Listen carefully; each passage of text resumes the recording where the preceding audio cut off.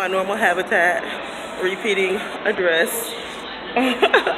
How y'all doing today? I don't know, like I have to just like get up and run away. Sorry, summer is upon us. It's like 80 something degrees, so my face does get shiny in the afternoon, which is like so crazy. I'm doing some construction over here. I do have many topics for you guys right now. Let's just do an easy one. The thing that I got out of my most recent trip was the whole idea of one ocean. There's one ocean, there's one life, there's so many different choices, so choose wisely. And it was kind of like gray for the most part, and I was like complaining like, oh man, I wish it was like more sunny outside, but I really was enjoying the weather, like the mildness, not being overheated or hot. And then I saw this guy and his friend, and they were sexy, girl, pull out their surfboards and their wetsuits, and it really just put it so into perspective to me. Like, for real, there's so many different choices that you can make. You can turn any obstacle into an opportunity, and it is important to stay on that track. Always turn your obstacles into opportunities, no matter what. Don't let them hold you back, because they will. And also, even if it does look like gray and gloomy and down and depressing, that's just your perspective. There's still a beauty in it. For me, I was like, oh my God, it feels like a New England beach. You know, I'm not out here sweating. And it was just like, it wasn't so crowded because the weather wasn't, you know, the brightest.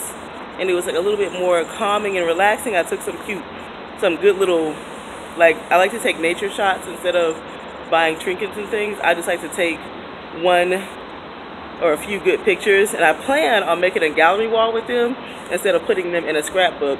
I think having a gallery wall of just different little places that I've been to is a nice concept, but I don't know because I'm so anti-clutter. So anyways, the whole idea of just one ocean and one life, and how you can surf the wave. You can surf whatever wave that you want to surf.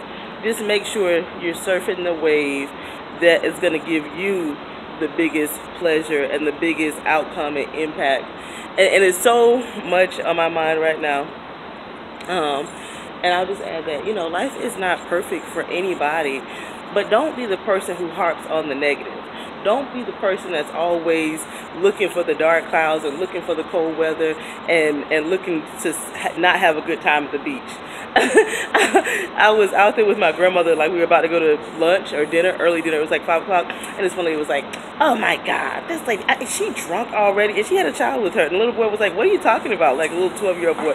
She's like, oh, I can tell because she's acting a mess. She's acting a fool. And she had a man with her. I'm like, girl, that man is going to be so glad to get away from you, because if you can't even allow other people to have a good time, we already know that you are not the good time. And that feeds into like so many different things right now with me and with other people. Allow other people to have a good time. Don't be harping on somebody else's parade. Like, what are you getting out of that? Is that really like nourishing you? Is that really feeding you? Is that really like getting your life in the way that you wanted this to be? Always down, always having a negative story. I was talking to this guy. He went to Costa Rica when I went to Florida, and all he wants to talk about is the horrible time that he had getting back home because he didn't want to take an early morning flight. I'm like, nobody cares about that. What good happened in Costa Rica? You went away for 4 days and just talked about the bad flight. Like, who is interested in that? You know, and I call it like the womp womp. Like, so that's just my 2 cents. You know, just choose wisely.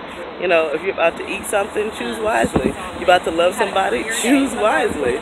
You get one ocean, but you get a whole bunch of choices. So yeah, I've rambled on to you guys enough. Thank you so much for watching my little life. So much more I could say. I'm kind of hungry for a salad though, girl. But I want to go look at these little sales rack and see if they have anything on here for me for $5 or $7. But I don't even think I'm going to buy that. We're going to go see. Enjoy your afternoon. And thank you so much for watching. Bye.